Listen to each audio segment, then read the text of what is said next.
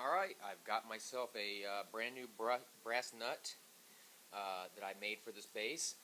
Strung it up with some leftover strings I happen to have and set it up. And it turns out, regardless of how much I'd like to talk crap about the guy who built this, he did set the neck correct. It sets up nice and low. As a matter of fact, I could even make the strings too low. I think the problem was that either the client wasn't aware of how loose the truss rod was, or someone he brought it to try and fix the situation didn't realize that. Once the truss rod was adjusted, which basically pulled the front of the neck back down after the string tension, the strings were nice and even and leveled out just nicely. And it did play quite well too. So it's a good playing bass. Now that I know that everything is correct about it, now it's time to strip it down and start going all the way down to bare wood. Okay, I've completely stripped the bass as much as possible. Every piece of hardware that I can pull off, every little piece of metal anywhere on the bass, I have pulled off, with the exception of the frets on the fretboard. The frets look in great condition, so I'm going to do my best to avoid even pulling them off. There's real no reason. They do stick out slightly on the sides, which I'll address as I'm sanding the instrument. That'll just come right down. It'll be nice and smooth and flush by the time I'm done. I've even removed the nut. No reason to keep that in there right now either. As I start sanding, I'm sure I'm going to start finding some horrors. One I've identified right away. As I was pulling out the electronics, the bridge ground wire that comes out here and strings through, the guy who built this obviously missed. And it barely comes out right here at the bottom, like right in the corner. And as soon as I saw that, I realized immediately what he had done. He had drilled through the back and then just tried his best to cover it up and then paint it over it. I'm sure that'll all come to light as soon as you could even see where it happened. I'm sure it'll be very obvious once I sand it all down, and I'll be forced to do the same thing, basically, fill it in and make it disappear. But just what a crap job this guy did. So at this point now, it's time for me to start sanding this instrument down. And because I can't get the neck out, it's stuck in there El Permanente. I'm basically treating this as if it were a through neck body instrument, which is what I normally build, so it's not really a problem. The biggest problem with doing a through neck instrument is while carving the neck, really, you want to avoid hitting the horns, but I'm just going to be doing a little sanding around here. I don't have to do any carving at all. I might do a little bit here to adjust the way this looks and give it a nice clean look, like it was meant to be this way. Right now it's just kind of an embarrassment for whoever owns it. They're kind of like, ugh, I know. But so what I'm going to do to get the main amount of paint off the body is I'm just going to use a sander.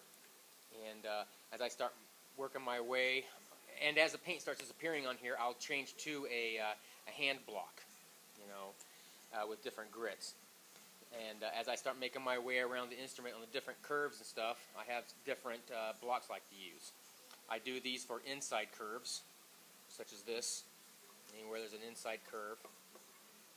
And I always use a flat block on outside curves, like this. An outside curve all the way around. And on the neck, I have a felt block, which helps, that way it's not as rigid, so when I'm doing the sanding here, it conforms to the neck a little bit better, and it's not so rigid. So I'm going to go ahead and start doing that, and try and start pulling this instrument all the way down to bare wood.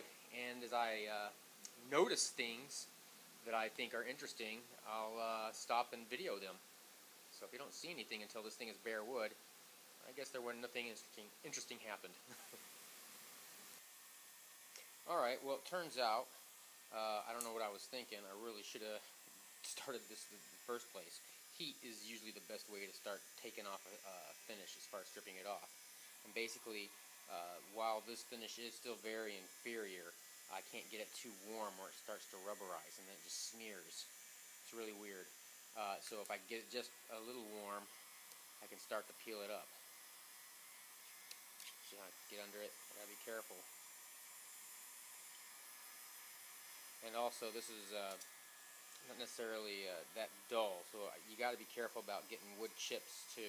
You don't want to Gotta be careful that you don't start scraping underneath a piece of,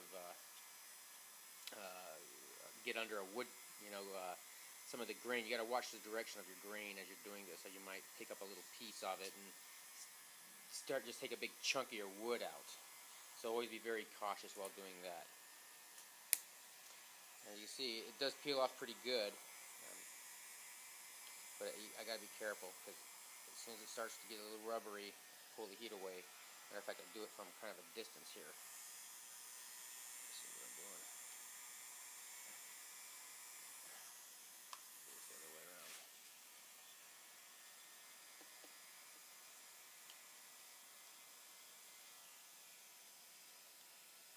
Think somebody got it too hot. Just over here.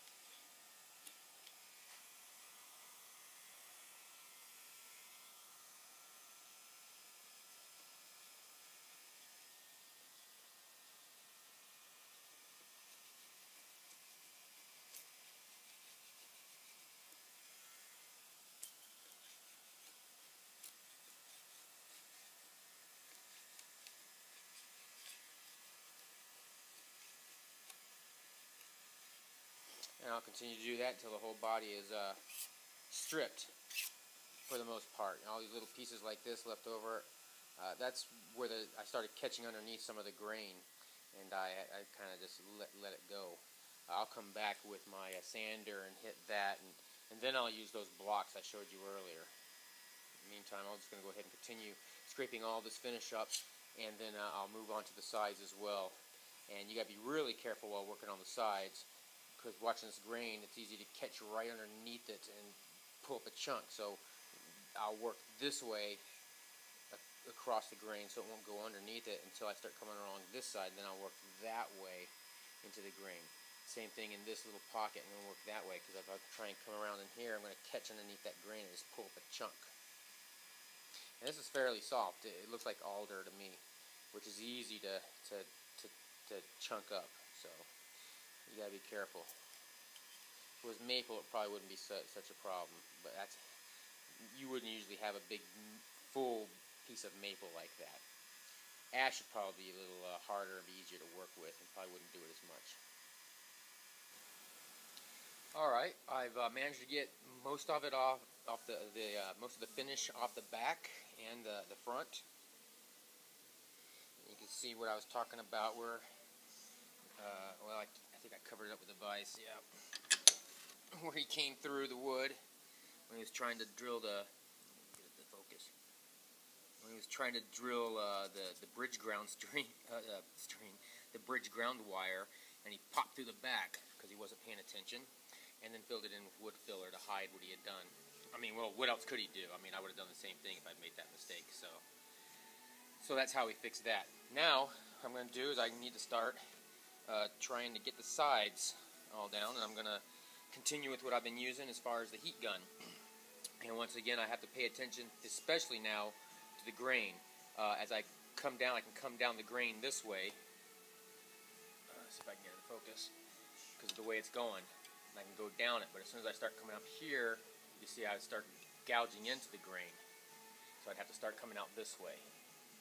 And that's true as I go all the way around the body. I have to be very careful. This is going to be a very difficult area, and will probably be more trouble than anything in these little areas, and I'll probably have to use a lot of sandpaper more than heat. But eventually I will get it. So, nothing more to do than just to do it to it. And also, once again, I still have to make sure I don't get it too hot, because this paint, I sat here and I talked about how crappy the rattle can paints can be. And I stand by that. Those are pretty terrible paints to use on guitar, but you can do it successfully. I've seen it done. I think the secret to it is putting on very light coats and making sure those coats are dry before putting on the next coat. Don't try and put on one thick coat. It's very obvious, or at least in my opinion, I think it was very obvious that's what this guy did, because it's pretty typical of metallic paints like gold. On a previous coat, to spray another heavy coat, it'll start pulling up the previous coat that hasn't fully cured yet. As the temperature changes, it start making all these crack-like effects throughout the finish, and it was like that throughout this whole thing. It just looked like crap. But it could have been done had he just taken more time.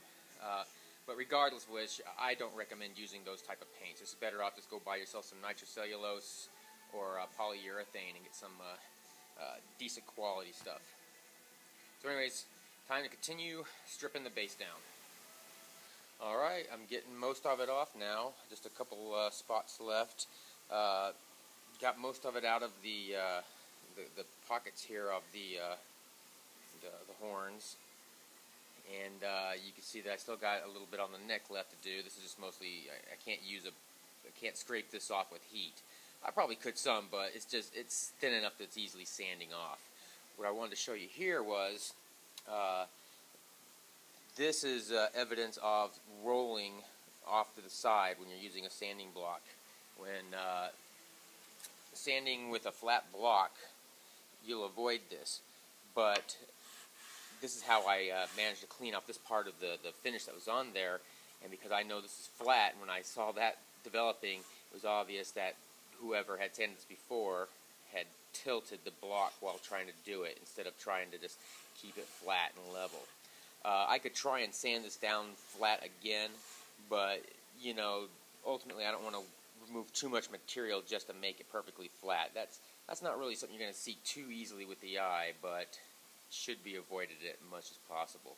I'm going to try and take most of it out, but for the most part it's probably going to have a little trace of that left at the edges. The top wasn't so bad. Did a pretty good job up here. But I'm almost there. Now I've just got to continue, finish pulling off all the remaining little pieces of paint and sand it down to a nice smooth grit. I'll probably go all the way to 320. Alright, I've tried to flatten this out as best as I can, and you can see there's still a little bit of finish on the sides here and the edge here, these two edges. And even a little bit right there where it should be flat right all the way up to where the edge of that crease is, or where the edge of that curve is. I could, of course, continue to sand this down to get all that as flat as possible and take all that out, but when checking, you could probably see that I'd have to take out nearly another 1/16 of an inch, come on, to get that thing to actually get down low enough.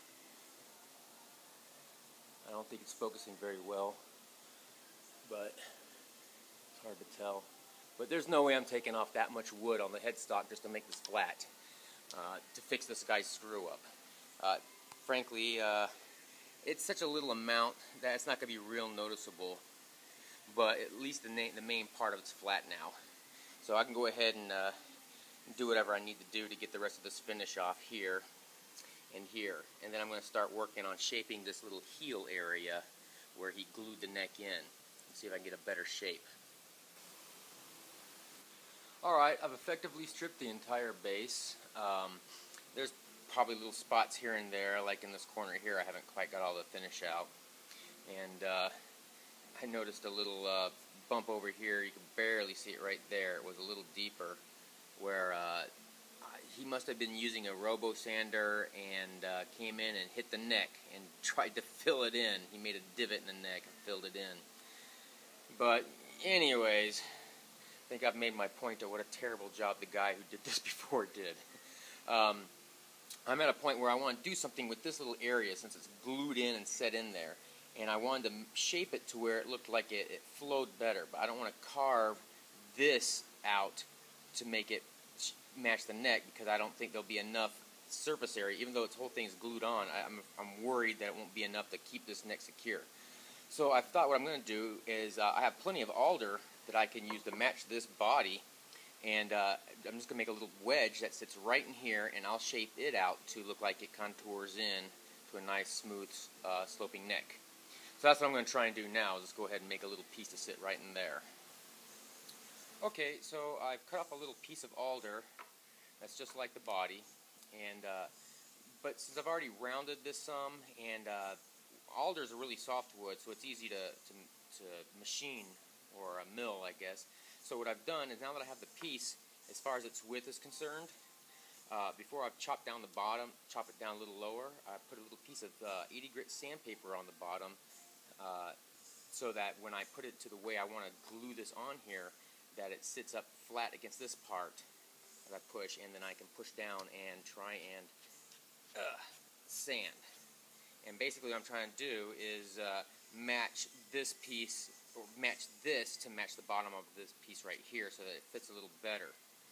Once I get a fairly decent fit, I'll trim this down a little bit more to match the shape I'm trying to get to match this, and then I'll glue it on and then carve it to shape. And whatever gaps and fills I'll have, then I'll take a cue from the guy who built this before me and just slap full a bunch of wood filler and hope it doesn't show.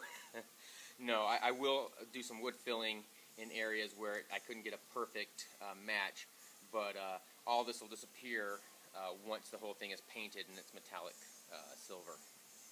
So that's what I'm going to try and get that to match up real good now. Okay, I have my block, and I've cut it down to size to match the width of the neck, since that's what I'm going to be carving to, and I've cut it down to match the the height of the flat here. So it'll sit right in there. And I have two clamps. One's going to clamp it from the top so that I have pressure down on this mating surface of the joint, and then I have this clamp set up so I have pressure on this surface of the joint. And I have another piece of wood here so that as I'm clamping I don't do any damage to the fretboard. I'm not so worried about putting a block on the bottom, since I'm going to be doing some more sanding and stuff there, and as far as any compression marks, I'm not going to clamp it that hard. Plus this whole thing is getting painted in opaque metallic silver. But under normal circumstances, whenever you want to show wood, like on this instrument, whenever you're clamping onto wood that you're going to be painting, most of the time you want at least some kind of block there for two reasons. One, it helps, I keep wanting to say expand, but displace the pressure out. It evenly disperses pressure that way throughout the block, and it also helps keep from putting compression marks on your piece of wood. So now that I'm this far, I'm going to go ahead and glue this bad boy in, and once it sets up, start getting ready to carve it. Alright, I got it all glued up in there, and I just wanted to show you real quick how I set the clamps up. That's the protector for the fretboard piece, and here's my clamp for putting pressure on the joint this way. Here's my clamp for putting pressure on the joint this way. And as it dries up, I'll go through here and clean it up. And but mostly, I had to make sure that this didn't slip one way or the other, because I wanted to keep it even with the neck. That was my most important, movement I had to worry about. This keeping it in is really the only thing I had to worry about, is from side to side. But it's sitting there nice and pretty, and it's firming up, and the joint will be solid within an hour, but well, at least set well enough to where I can unclamp these within an hour. But more than likely, I'm going to let this dry 24 hours. I'm going to let it go ahead and go overnight, and before I start carving on it. But the idea of why I put this block on here is so that I can carve it to look more like a neck joint like this, where this is obviously a through neck body. What I want to do is create something that's a little bit more gentle sloping, and that little chunk of wood that I stuck here will give me that opportunity to carve that into the rest of the round of the neck from this square. Alright, well, I've got this glued on there pretty good. I'm going to go ahead and start shaping it now using a series of files and chisels to start getting it close to the shape I want. And it hasn't been 24 hours yet since I've put this on there. Actually, it's only been a couple hours, but it's on there good enough to where I can start shaping it down pretty close, and I'll probably finish the final shaping on it by the time this is dry or completely cured, which will be 24 hours. In the meantime, I'm just going to go ahead and start knocking off the main bulk of this piece right here and start shaping it a bit. Alright, so what I've been doing now is I've been shaping it, the heel of this area, or what's at the heel of the neck, but where this pocket was, is what I'm trying to do is shape this to make it look more like it's one continuous piece. Still got a lot of overhang on. Let's see if I can get it to focus a little better and get some more light. But Still got a little bit of an overhang there and there, but that's alright. At this point, what I'm doing now is I've got it pretty flush here, but now I need to get this all the way down to the neck and then work that final angle and smooth it all out. I've also, you can see that there's some fairly big grooves here, or gaps. That's not that big of a deal this here, but this one was too big, so I actually cut it out to be, it was so rounded that I flattened it. I cut it in to be more of a chamfer, straight line. And I'm going to shape a little piece of wood and stick it in there and glue it in, and then I'll shave it flat as well. I've thought about trying to do that in this little gap, and I may try, but this is my main concern here. That little bit of a gap there with wood filler in it, I don't think will show up. It might, but I'd like to do my best to keep that from happening, so I'll think about it more as I go along. In the meantime, I'm going to go ahead and try and finish shaping this up a little bit. Alright, well, I got a little excited and got ahead of myself. As you can imagine, it's tough to try and remember to stop and video for every time you want to do something to show what you're doing next. And that's what I did. I got excited and I put that wedge of wood in, and then decided that I got some wood filler and kind of watered it down good, and wanted to see how far I can get the seat down the cracks. And it did what I wanted to do. It split a little here and stuff at that one seam I was talking about, which is what I expected. And it's going to serve as kind of a nice little guide as I start shaping the last part of this. I'm going to sand it all down first before I start resuming with the big heavy files and chisels to start getting this shape in. But I still have to go around the whole instrument yet and fill in the rest of the holes. I got a few done, but here, the last of these, most of these will stay. That one of these holes was probably both. I think that one was an accident. It looks like what happened wasn't that he missed where to put the bridge. Once I inspected, it looks more like the screwdriver slipped off and boop, and he gouged into the wood. That happens. It sucks, but in little spots like this where I just want to hide any areas that unnecessary holes, these will stay since we're still using the same plate. But I'm going to go ahead and start continuing on, and I'll try and remember to keep making videos as I progress. Or actually, the first thing I'm going to do is start sanding this down, make it flush, and kind of show where all the seams are of everything is. Okay, now that I've sanded away all that excess of wood filler, you can kind of see where it went in the low spots that are in there. You could also see that little square chip or wedge that I was talking about putting in earlier, also here. That filled in nicely. But it reveals the low spots. There was a low area right here just underneath the neck, and you can see that. And after blowing it all out, you can see the air holes that are still there because this wood is still actually overhanging. It's trying to fill in. And I'll have to put some more in this area to try and make this transition smoother. You can see it is working over here. I've smoothed out this transition much more, but it's going to take a little bit more. This isn't what I would consider final stage anyway, since I'm just mostly using 80 grit around the whole body. When I start getting down to the final 220, 320 grit, that's when I'll worry about trying to make this all this area as smooth, as possible. The only danger I have to really worry about is as I'm working this piece down, as I get close to the neck, alder is much softer than maple, and so I don't really want to sand or mark on this at all as much as possible, just avoid it altogether. But there's going to be some overlap, and you have to be aware that the two woods will sand differently, being that this is a softer wood than this. So at this point, now that I can see where I'm going, I was thinking about trying to leave it a bit of a bump like this, kind of follow the shape. But I'm still thinking about trying to maybe instead still curve it out some, because I want to be able to have easy access. And you've definitely increased the mass of the neck at this point for access to these registers. To have a little less would be nice. So I think I'm going to kind of cup it out like I did on my bass, what I was showing earlier on the through neck. So I'm going to go ahead and continue on to do that.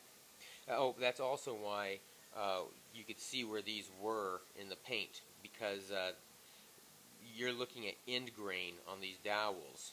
Even though it might have been a soft wood like this alder, the end grain is facing on here. The end grain's on the end, so the end grain sands differently than the side. And so, as those dowels were put in there, they didn't sand evenly. It wasn't a smooth surface, so it showed. And even so, there's a coefficient of expansion that is different between the two woods as they expand and contract due to heat and humidity. So even if after I get this as smooth as possible with the wood filler and everything, and take care to try and keep from any shrinkage from anything, there's still going to be telltale signs of the two mating surfaces because of the coefficient of expansion. And that's evident between end grain and the side. So no matter how much I work this, you may still see it. Of course, since I have been doing this project, I've been talking to the client, and he's decided that the Paisley paper that's going on the front, since we have two sheets, we're also going to stick the other sheet on the back. So that will probably be big enough to, well, I know it will, because it'll get most of this horn. So it'll cover this area, and I'll be able to, you won't see that now. I also don't have to worry about, little areas like this, where the previous guy working on this drilled through by accident. So, anyways, onward. Okay, I've been working on this for a couple hours, and I've shaped it with the files pretty much how I like it. It has a nice contour. It's blending in well with the neck now. There's a few spots I'll still have to wood fill a little bit to get that final blend, but it's doing really good now here on the side. And you can see where one of the dowels went in for where the screw holes. I've actually cut in here past, I don't know if you can see where I put that little wedge in or not, since I've cut pretty far into the neck. Oh, come on, focus. So, but I've actually, I don't know if you can see it or not, but I've actually cut into the neck itself. And these are some safe spots to do it because it's where the neck was flat. But I did work a little bit in this area too, which I wouldn't recommend unless you have experience carving necks. The main danger is that when you're really carving in your neck, you want to avoid putting a dip in there. And it almost looks like there is one in the light here, but it does gently slope in. So now I'm going to just continue. I'm done with my rough shaping with the files. I'm going to continue with the sandpaper now. I'm going to shape this in and get it as smooth as possible. And I'm also going to try and blend the top in a little better by using a flat block. And I'll work 80 grit paper here at first, and I might take it all the way down to 150 before starting to put in the wood filler again. And then with a 220, I'll take all the wood filler out and stuff, and then maybe go over one more time if I find any air holes and stuff I want to fill with a really thin coat of wood filler, and then do the whole instrument in 320. But right now I'm going to go ahead and start with the sandpaper at 80 grit and start doing my final cleanup. I'd say it's pretty much shaped where I want, so I wouldn't call it shaping, but definitely refining the shape now. So after some consideration, while I was sanding this, I looked at it, and what happened was when the guy who originally built this, he tried doing some contouring himself, and he made this part lower. He shaved kind of down into it, but then when he got here, he just kind of shaped it into this almost little bowl area here, which is okay. What I'm going to do, though, to try and make it look a little more pleasing, is I'm going to carve the wood down to make this bottom horn a little thinner, so that it'll kind of match what was going on with the rest of this carve here. And then that bowl area I'm going to try and match into, make it look more like it's flowing in one line, a nice curve flow into there. I'm going to try and just hog out wood, and then I'll sand that, kind of sculpt it in there, and it'll make it look nice in the long run. in the meantime, I thought I'd go ahead and share what I'm going to do with that here to try and fix that little. It looks a little odd. It looks like a mistake, and it's probably what he meant to do, but it just doesn't look good. So this is going to be my fix for that, to try and get a line of where this flat here breaks down into the slope, but to follow kind of almost like a fender-ish of a car type line, to where it'll follow this out into and kind of S-curve up into this top horn, to follow those two lines, and that's my idea. Alright, so I've been sanding on this pretty continuously. I've filled in the areas that I think needed some wood filler, so I can feather this in to look more closely like it's going to be a through body neck once it's all painted. And it's come out pretty good. It's looking great. I did get a couple of little air holes. They're not that significant, and I don't know if I'd be able to focus. Yeah, there's one right there. And you can see I'm wearing gloves, because at this point my hands get dirty. I mean, anybody's hands would as they're sanding, and I don't want to leave stains on the wood. To be honest, it doesn't really matter on this particular instrument. It's kind of a habit of mine, because the whole thing's being painted. So it doesn't matter if I leave any blemishes on the wood as far as something you can see visually. I don't want to leave any grit that you can feel. I want this to be as smooth as possible. But it's just a habit, just in case. Right now, I'm thinking, because the client decided we have two pieces of Paisley paper. We're going to put one on top, and he went ahead and decided, as this project was progressing, that he'd like to go ahead and put the second one on the bottom. Now, there's no way I'll get the paper to fold down into this little crease, this little contour curve, without making it'll wrinkle. You just won't get it flat enough, because it is a paper as opposed to some kind of. I've seen some Paisleys, people doing reproduction Paisleys that have almost like a film that stretches it easier. But even so, they're only putting it on the top like a traditional Paisley, and as you can see on the top, the only place where it you know, at least on this one, it only has this contour curve here, which is not a problem. It's a straight, easy curve. It's not like a bowl, which would definitely wrinkle the paper. And also most tellies, when they were pink Paisleyed, they're flat, as you are probably aware of. So I want to fill in that little hole, even though it's not that important, but precision is paramount to me, especially after making fun of the guy who did the original job of this. And I also have a couple little dings that are in the back still that would take more sanding. I don't want to sand off that much material to get down to the little dings that are in here. So I'm just going to, I must have missed them when I did my original little fills. So I'm going to go ahead and do that and mix up a really thin thin mixture of wood filler and get the little hole here, and I think I have another one somewhere else. So the reason I was talking about this little contour here, besides the fact that the paper would wrinkle up in there, is that what I plan to do is, as the paper sits here, I'm going to cut that piece of the paper out of there. And hopefully that will give me enough to be able to stick on the headstock to, at least on the front side, I'm not going to do the back, to continue that Paisley design. And it'll be a little bit of a challenge because of, well, not so much because I'm going up this little ramp here, but I want to make sure that I don't get, you know, I can't block off this hole here, and then when I cut out to match it, it has to look very nice, or it could look disastrous, like a mistake. So that's what I'm aiming for right now. I'm at that point. But we'll deal with that in the next section of this you know, the part 2 of this video, or part 3 I should say, when I'm actually starting to apply the finish. But I'm very close to the finish of getting this ready and prepared for the finish. So right now at this point I'm just going to continue to sand on it a little bit to make it as smooth as possible. I've already been using the blocks.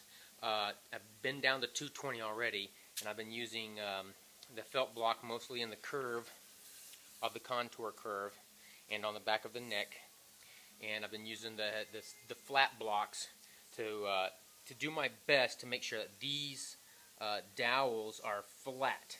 If I were to use the felt block what could happen is that because the dowels being ingrained and also they're a harder wood than the alder here, the wood around it will sand down faster than the dowels themselves. So using a flat block forces flatness to happen there. And hopefully I'll have it flat enough to where even if there is a small amount of what I call a coefficient of expansion between the two types of wood, that even so, after it's covered with the Paisley paper and then painted, hopefully that will be enough to not have it appear, that you won't be able to see it in the future. Of course, I won't know for sure until later down the road, and even then, that's if the client's willing to tell me about it. Chances are I may see this base again in the future in a couple of years, just to have it come in and adjusted and stuff like that. And plus, I got a pretty good relationship with this new client, turning into a pretty good friend. So most likely, I will see this base again in the future. So I'm very curious to see how this works out with the dowels and how well I was able to hide the difference in the wood there as far as the expansion and it showing through the finish. So I'm going to go ahead and do that fill and continue sanding, and I should be done pretty soon. Alright, so what I did, as I was saying, I was going to fill some of these little holes that I found along here, but what I did first is, while holding the instrument up against the light to see, you know, kind of a sheen as much as possible to reveal any holes or divots I could find. And then as I went around looking for that, I circled them in pencil. So as you can see, I've only done the back side, and I got to make sure that these dry well enough before turning the instrument over, because otherwise then I just I'm gonna put that stuff filler into my carpet, and I also risk wiping it off. So, but I'm gonna let this dry, and then as it does, I'll work my way around to the front side, and you can see where I got a couple pencil marks there, and got one right there at the curve, and I also have some on the edges too. Although there's one right there, so I can get it to focus. You know, spots like this. So I'm just trying to be very diligent and look for any spots that need a little extra filling, and just to be extra cautious because of where the dowels went in here, there could be little cracks that aren't very visible because they filled in with sawdust. I went ahead and tried to blow them out and then spackled them basically with wood filler, and I'll go back over it again. At this point, once this all dries up and I do both sides and around the whole instrument and stuff, I'll go lightly with 220 over the whole instrument to bring all these fills in nice and level. I'm not really looking to sand in the wood anymore. I'm just looking to make everything nice and level and look good. So that's what I'm going to continue to do. Okay, so I've gone around and I've filled in every little dent and hole I can find on this thing. As you can see, I found several all around. And then sanded them down flat and flush. I haven't managed to get in where the neck joint was to try and make a nice flush contour to make it appear as if it's just one piece of wood that's been like a through neck body or even a set neck. And technically, I guess you could say it is a set neck since somebody did glue the neck into the body. But I've filled in all the gaps and made it look like it's one piece. At this point, although the instrument doesn't look perfect at this point, you know, it doesn't look all that great because it's exposing all the blemishes that are wrong with it. It's about to look a whole lot better. At this point, I'm finished with the prep stage, and I'm going to start putting the Paisley on it, and that's going to start in the next video. I've already sanded everything down to 220, and in some spots even 320. You're never going to see the difference between the two sands after the paint's on there. 320 is plenty, especially since it's going to be an opaque paint with a paper cover on both sides of the instrument. So at this point, it's ready to start the finish process.